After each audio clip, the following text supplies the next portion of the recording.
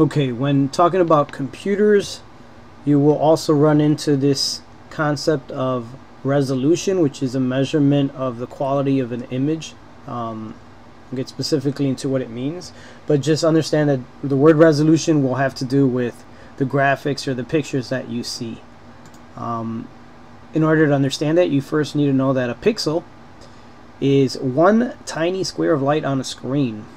All right, and your screen, whether that's a cell phone, a TV, or a monitor, is made up of many pixels.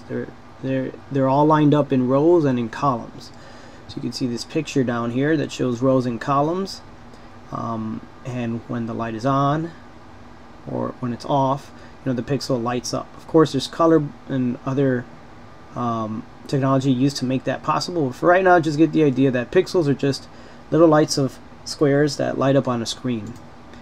The number of pixels that you can cram into a space, or that take up a space, that is called resolution. So going back to that word, resolution has to do with how many pixels you can fit into a space, both vertically and horizontally. So all together, if you were to count all these pixels, what would be the resolution? So I'll give you about 5 seconds. Tell me what the resolution is of this particular screen if it were a screen, length and height.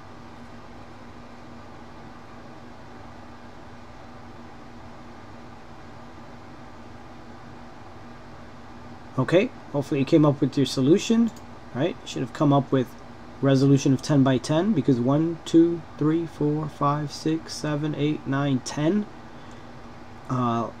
horizontally, and 1, 2, 3, 4, 5, 6, 7, 8, 9, 10 vertically. So this has a resolution of 10 by 10. Of course, the quality of these images probably aren't going to be that great, right? Here's some other common resolutions.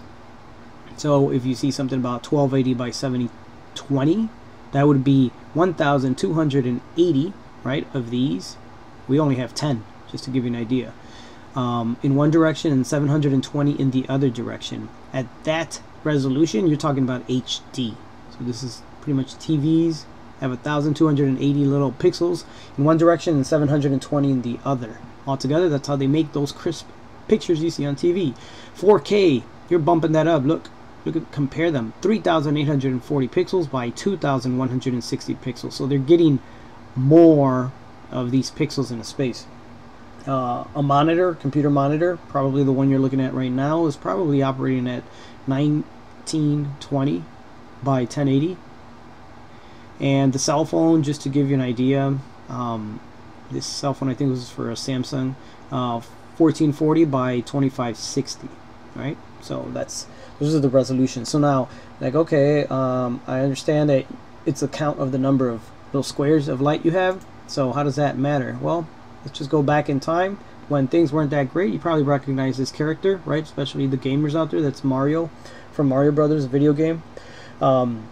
Quality wasn't that great, so of course the graphics weren't that great. Things were kind of really old and clunky. But moving forward, we're able to do more with more pixels, right? Because the resolution increases. So key thing to keep in mind is resolution measures how many little squares fit into, or you can fit into a space.